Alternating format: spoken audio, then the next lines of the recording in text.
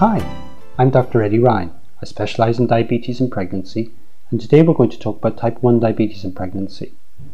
Women with type 1 diabetes can have a healthy baby, can have a great pregnancy, but the ideal is that they see their healthcare provider before conception. At that time there's a number of things to be talked about, including the mother, the baby, and the insulin, and what happens to medications. Let's talk about them. Anyone who's got type 1 diabetes for a while has a risk of diabetes complications, and the four main ones that we worry about are eye disease, kidney disease, nerve damage, and blood vessel damage. The risk of change in the eyes ranges from 10 to 50%.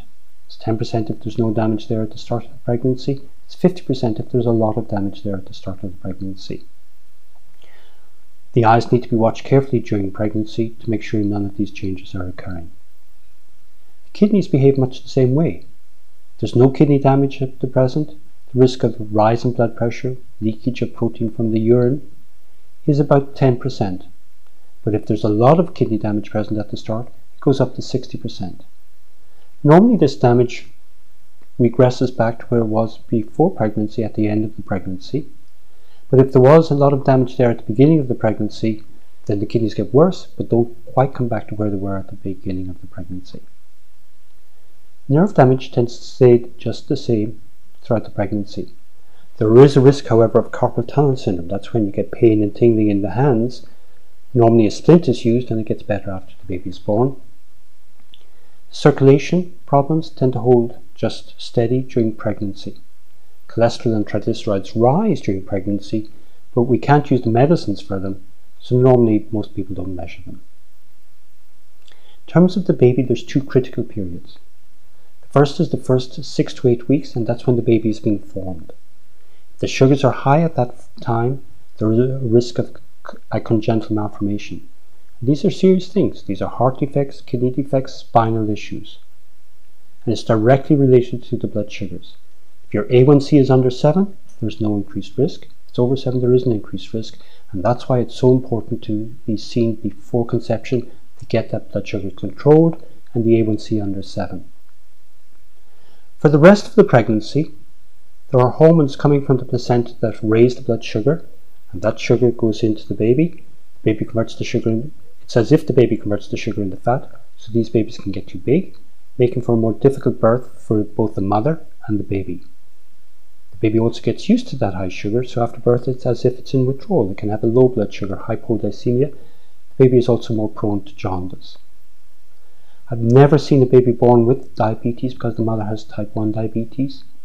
Actually, in the long term, the risk for the baby developing diabetes is 1.6%, as long as the father didn't have diabetes. In terms of what happens to the insulin during pregnancy, during the first 14 weeks, the insulin requirements may actually drop. People, when they become pregnant, want to control the blood sugar, so they're being very attentive to their diabetes, and they may end up with hypoglycemia, so have to be careful of that. During the rest of the pregnancy, those hormones from the placenta raise the blood sugar, so the insulin requirements increase and increase and increase. In fact, the hardest thing for a person with type 1 diabetes is this constant changing of the insulin. Most people with type 1 diabetes are used to making a change, waiting a few days, waiting another few days, but in pregnancy, one ups the insulin, ups the insulin, ups the insulin, and it'll rise maybe 1.5 to 2-fold what you were on pre-pregnancy. In terms of other medications, drugs commonly used in diabetes are the statins to control the cholesterol. They are not recommended to be taken during pregnancy, so they're normally stopped pre-pregnancy. And blood pressure medications such as the ACE inhibitors or the ARBs, they're also stopped pre-pregnancy because they're harmful for the baby. There are other drugs that can be used to control the blood pressure. Finally, it's important that everyone who is pregnant is taking a prenatal vitamin, and if you have diabetes, it's recommended that you take extra folic acid, 5 milligrams extra of folic acid, at least for the first trimester.